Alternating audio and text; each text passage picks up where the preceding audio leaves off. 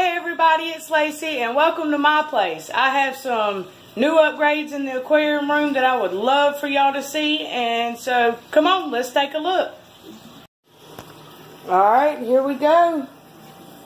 I had the terrarium right here. I don't know if y'all remember, but there it is. Look at it. Yeah. It's starting to look better in here. It's looking about the way I pictured it. I've got a really cool piece of art that's a 30 by 30 that's gonna go there. I got some shelves to go here and across here for some more plants. Got Cammy's out. Her and Big Boy's aquarium. Got my little pinhead crickets down here. They're doing very well. Sorry the glass is a little dirty, but majority of that is them on it. There we go. There's some you can see. Then over here I have my community terrarium. I got my praying mantis, my brown and nulls. I have some rain frogs and a few other little critters in there. And over here, of course, is my goldfish. And one of the newest additions is my saltwater turtle. Saltwater turtle. Soft shell turtle. I don't know if y'all have ever had one of these or not, but they are hilarious. And this one loves crickets. I'll have to feed him some so that y'all can see. And then I've got my red swordfish. I don't know why they call them red. They're orange. But that's what they call them.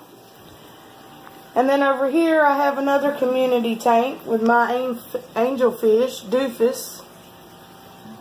My rainbow shark, that's bullyfish.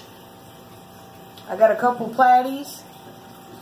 And then I have albino corridoras and peppered corridoras as well. The peppereds like to hide. And then down here, I have all my little tetras. Got my neon and my glow tetras and a couple mosquito fish. I had a little pink male guppy in with these guys.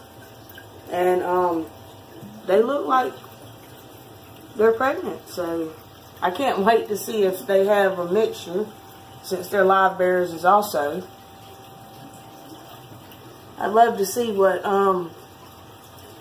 little guppy mosquito fish look like. Maybe we'll get some of them. But yeah, there it is so far. What I did is this shelf went from being a shelf to a mouse habitat. It's got 5 shelves on it down there. It's hard to see. It goes all the way to the floor. And what I did is I took the door off of it, spray painted it black, and then put it in the corner for my terrarium. I knew that's where I wanted the terrarium. I was just having a problem finding a 16 by 16 by 4 foot tall, because I knew I needed it to be 4 foot tall at least.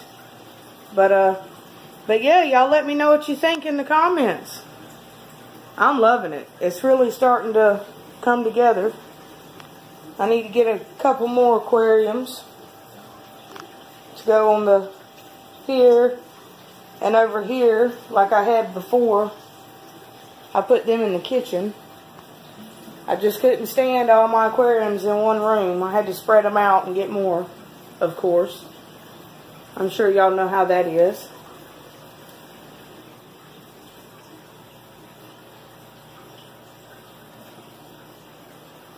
But yeah, like always, y'all let me know what you think. I really enjoy y'all watching it. And y'all share with your friends and have a wonderful day.